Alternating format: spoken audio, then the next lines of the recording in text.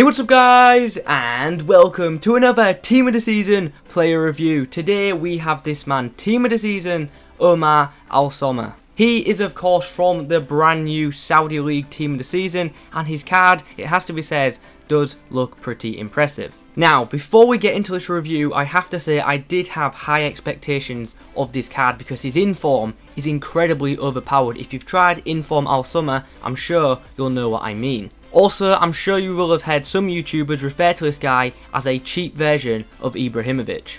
Now, I don't necessarily agree with that, as dribbling wise, he is nowhere near on Ibra's level, but I can understand the comparison as both are tall, strong, and both have a great shot on them. Anyway, let's move on and talk about Team of the Season Al Soma's in-game stats. First of all, he's got 98 strength, which is awesome. In-game, he's very freaking strong. On the flip side of that, sadly, he does have 33 balance, which I've got to say wasn't actually that much an issue for me, but I understand it could be an issue for some people. Team of the Season Al Soma does indeed have 90 shooting on his card, so as you can imagine, some very good shooting stats. First of all, he's got 92 finishing. In the box, he's very clinical. He's got 95 shot power as well, so he's got very powerful strikes, and also he's got 94 heading, so if you want someone to cross to, this guy would be ideal. Along with that 94 heading, you've got to remember this guy is also 6'4", and on top of that, he's got 89 jumping, so he's going to win most headers and probably will score you plenty of headed goals if you do indeed like to cross. And now let's talk about something that you guys know I love to talk about, and that is of course his pace. Now I've got to say, Al Soma does not feel slow as long as you are running in a straight line, because as soon as you start moving about, he just feels a bit more sluggish. On the ball, his ball control and dribbling just aren't that great in my opinion. He's definitely more of a target man striker than a creator, so do bear that in mind. Although I do have to admit, his short passing is very good and his link-up play wasn't too bad.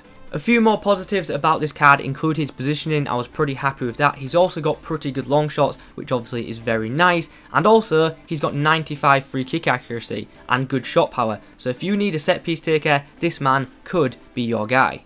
There is one more thing I want to talk about before we get into the summary, and that is this guy's reactions. For me, he was just always slow to react, which as you can imagine was a bit frustrating, especially since he was my lone striker. Anyway guys, it's time to summarise Team of the Season Al Soma, and overall I'm going to give him an 8.5 out of 10. Now, I've got to say, when I first picked this guy up, at first he wasn't that great. He didn't do too much in the first two games, but once I got used to him, got him involved a lot more, he started scoring more. Just remember, use him as a target man, don't use him to run through or at defences, and you won't have too many issues with him. I've got to say, I don't think he'll be everyone's cup of tea, but for me, once I got used to him, I did like him. Is he worth the coins? Currently, he's going for about 40 or 50k. I definitely think at that price, he's worth picking up and trying out. Anyway guys, that is my review of Team of the Season Al Soma. Hope you have enjoyed this player review. If you have, please remember to leave a like on the video, comment below who I should review next. Have a good day. Adios. Opponent off his stride.